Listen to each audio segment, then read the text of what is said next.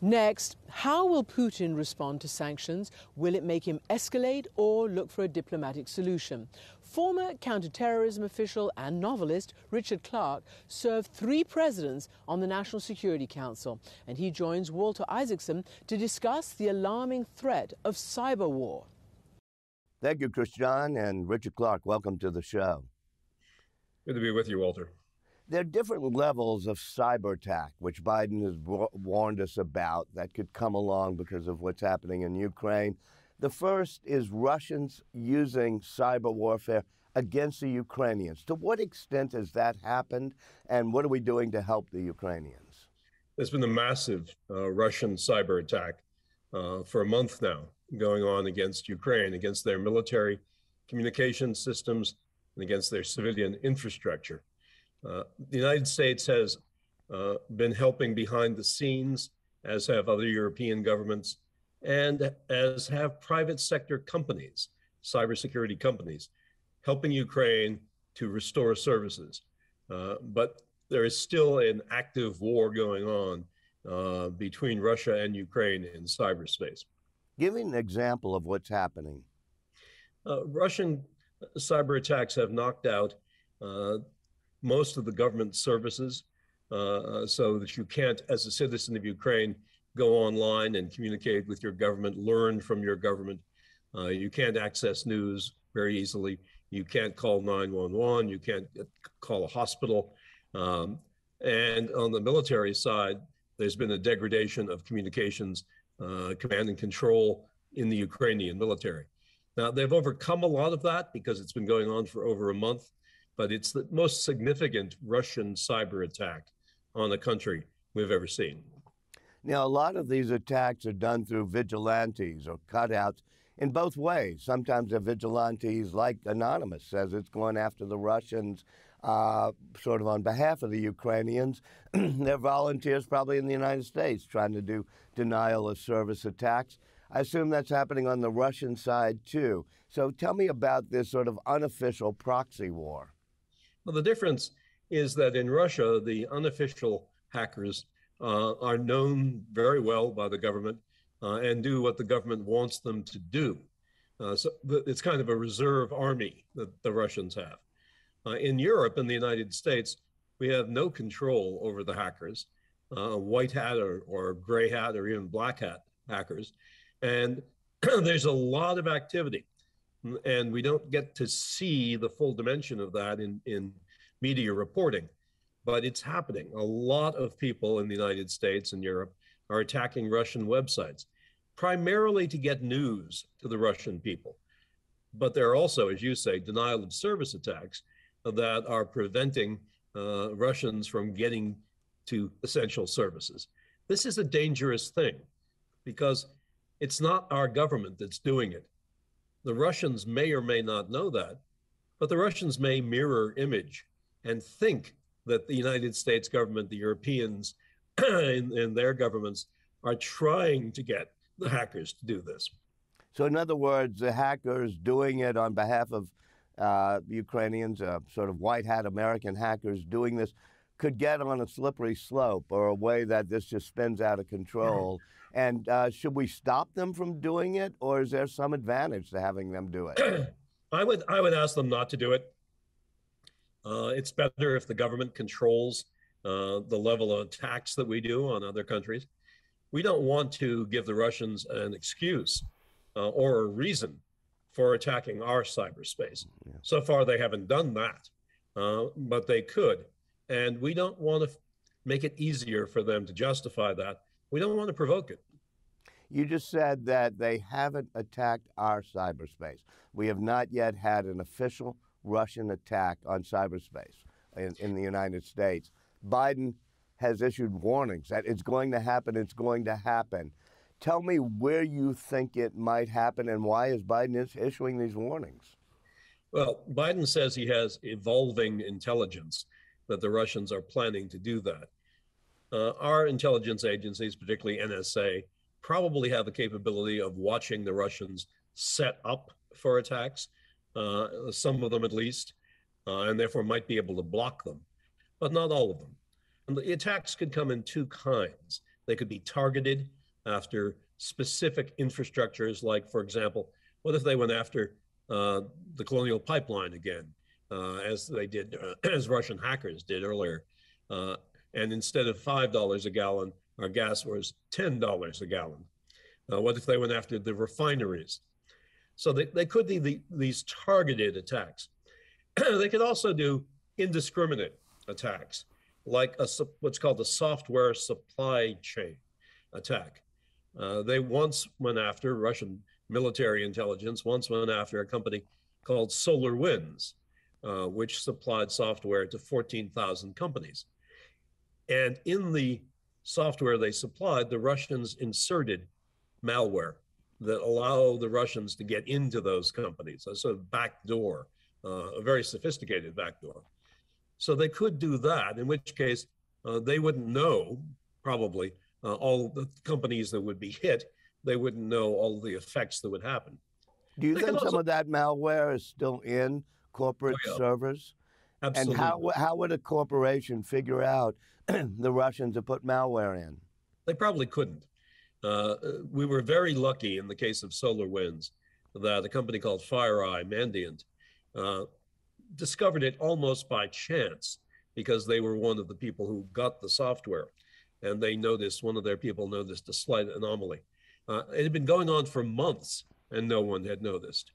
And frankly, I do not believe that SolarWinds was the only company that they did that to. So I think they probably already have backdoors into thousands of American companies. Do you think that we have backdoors into their companies? Oh, most certainly, and into their infrastructure, things like their power grid and whatnot. But if we are attacked by them, let's say, and they knock off the power grid in the central Atlantic region, for example, I'm not sure if I lose power here in Virginia, it's going to make me feel any better to know that people in Novosibirsk don't have power either. And there's an asymmetry.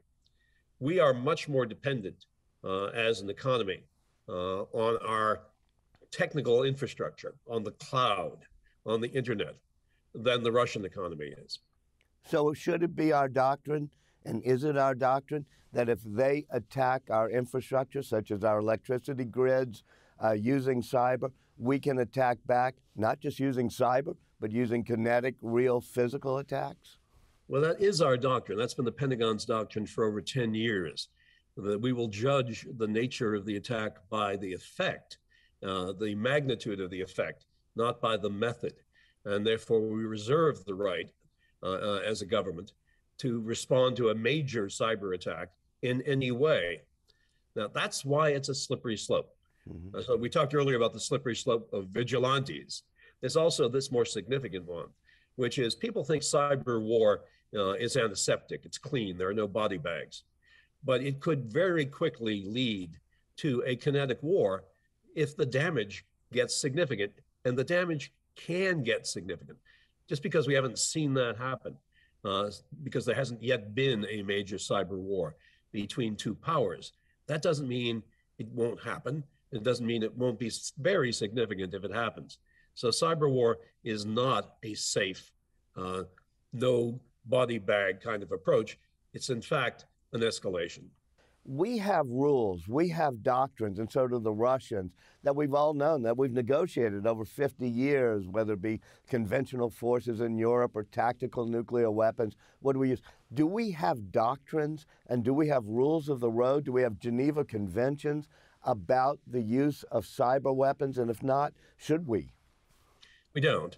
Lawyers will tell you that the Geneva Convention applies to any weapon, and therefore perhaps to cyber weapons. But no, the answer is no. We have never worked out the rules of cyber war because we don't want to reveal what we could do, and neither do the Russians or anybody else.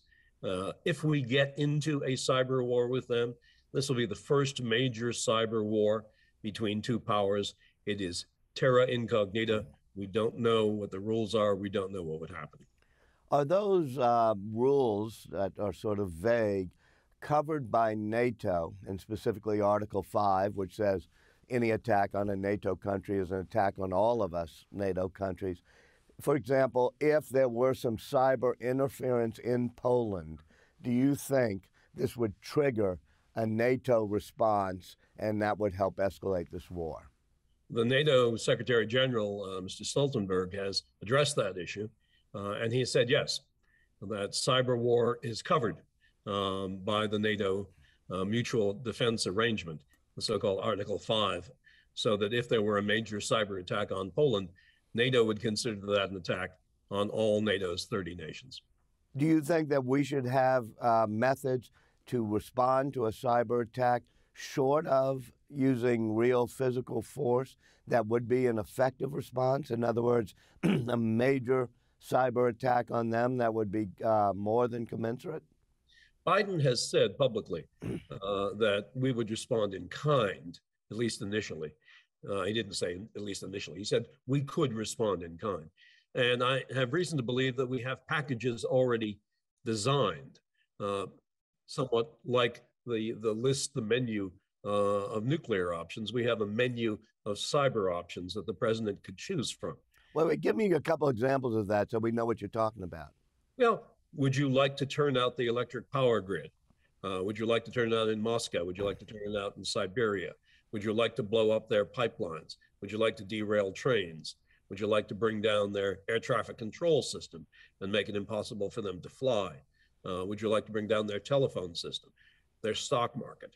There's a whole series of things that we could do with cyber weapons, and we probably have the plans and capability to do that. What should we be worrying about for our election coming up? The Russians have already shown a propensity to meddle with our elections. So the Russians have this concept of hybrid warfare, which is warfare short of conventional attack. And the two key elements of hybrid warfare are what we've been talking about, cyber war. And the other one is disinformation and creation of a so-called fifth column, people inside the country to whip up dissent. Frequently, those people don't know that they're being used by foreign powers.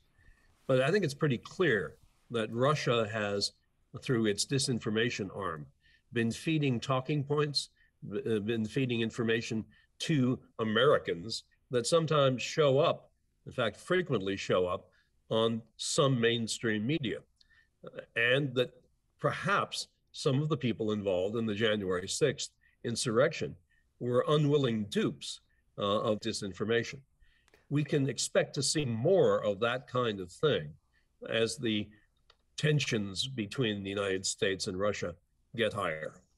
Are you saying that some of the people we see on TV spouting talking points supporting Russia or denigrating Ukraine are either unwilling or even willing dupes of Russia or been supplied misinformation by Russia?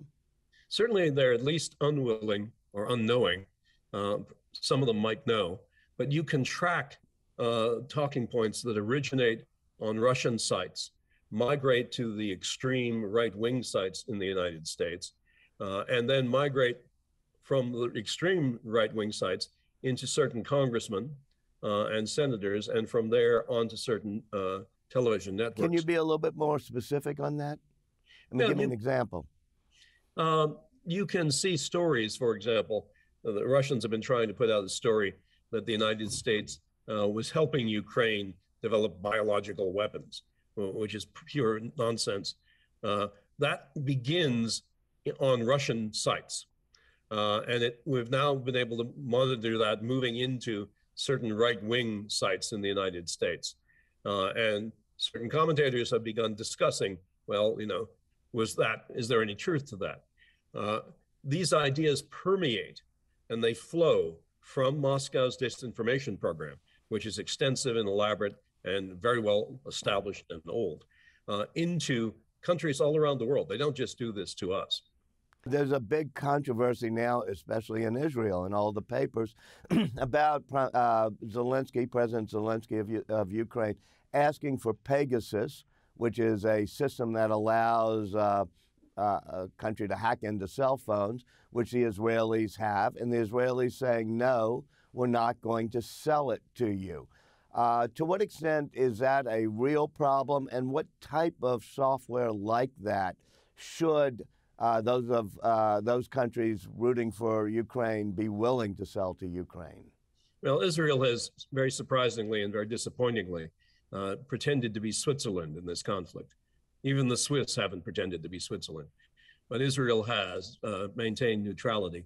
And so they're not selling arms, and they say they're not selling cyber weapons. Pegasus is a system that would allow Ukrainian intelligence to get into specific cell phones. And we know that the Russian commanders are using cell phones to communicate because somebody, and I assume it's Ukraine, has interfered with their regular communications, their encrypted communication system. I don't think it'll make a big difference that they don't have Pegasus. They're already apparently following the location of Russian generals by intercepting their cell phone signals. I know that you were very close to, and certainly we all miss, Secretary Madeleine Albright. I remember seeing you all together at times. I was just wondering now, as we all mourn her passing, if you have any particular memory of her you'd like to share. Oh, so many. I absolutely love that woman. She had such grit, such determination, such courage, and she was such an American patriot, even though she was born and spent the first 10 years of her life in what was then Czechoslovakia. I could go on all night, but one moment sticks in my mind. We were sitting in her office at the UN when she was the UN ambassador, and we were complaining about Secretary General Boutros Ghali and how ineffective he was and how, frankly, anti-American he was. And somebody said, I think it may have been Jamie Rubin, said, well, you know, he has to be reelected this year for his second term. And Madeleine looked at me and I looked at her, and there was a twinkle in her eye, and she said, are you thinking what I'm thinking? And I said, it's going to be hard to deliver the president. It's going to be hard to deliver the Washington to, we may be the only one that opposes him. And she looked at me and she said, but we have a veto. All right. Thank you so much, Richard Clarke, for joining us this evening. Thank you, Walter.